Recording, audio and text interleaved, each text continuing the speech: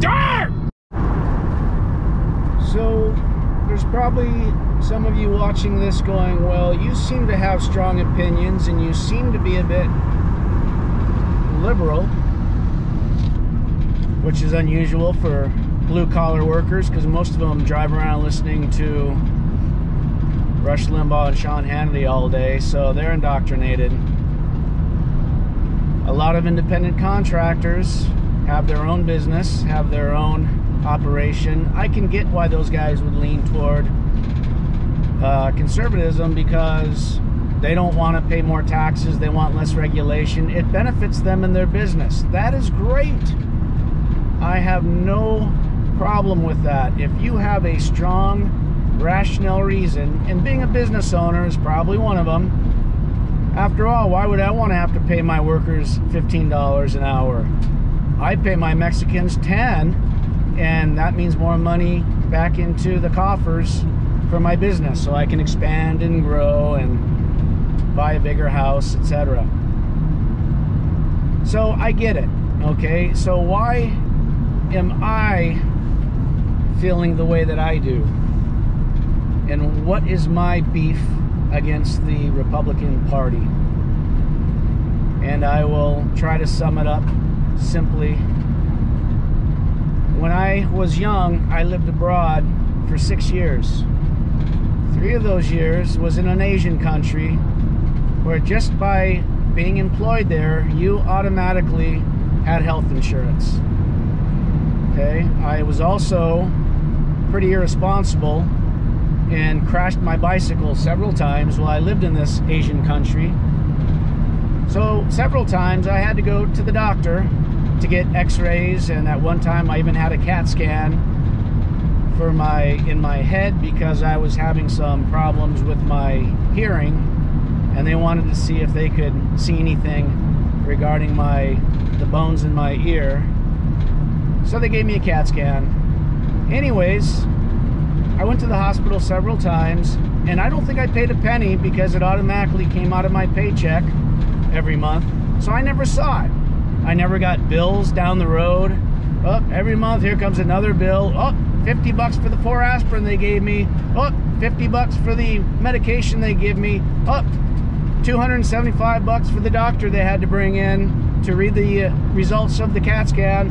Oh, and before you know it, you're down some fucking debt hole because that simple operation you had that you were told was necessary is costing you thousands or even many hundreds out of pocket, and most people do not have that kind of money.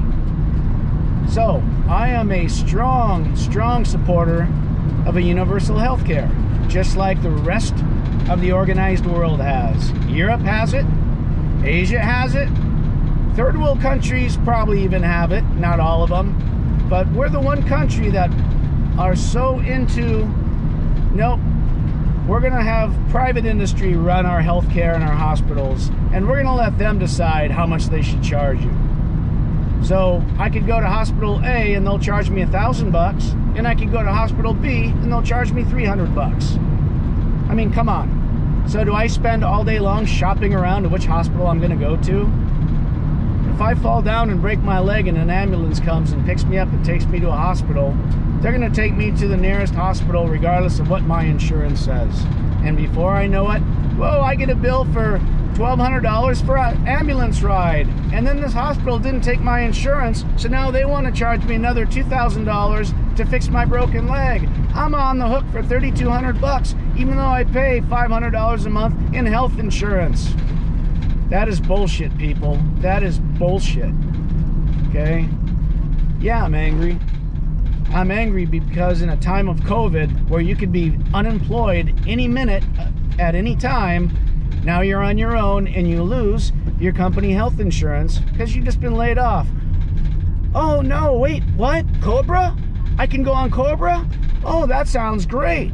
Wait, how much do you want? $1,200 a month?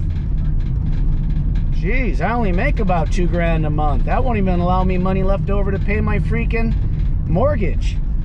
Oh boy, I guess I better just take my tent out and foreclose on my property and go live under the bridge with thousands and thousands of others in the Portland area. You know, we wonder why we can't get ahead, and we can't get ahead because these industries that we let privatized keep raping us. That's right, I said it, they rape us. So they say, well, you're supposed to negotiate with them. You're supposed to call the hospital up and negotiate. Really?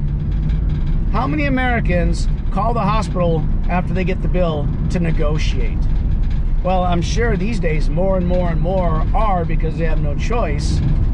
Although I never thought it was something that was negotiable until I heard talking heads on the radio say, you're supposed to call your hospital and negotiate the bill.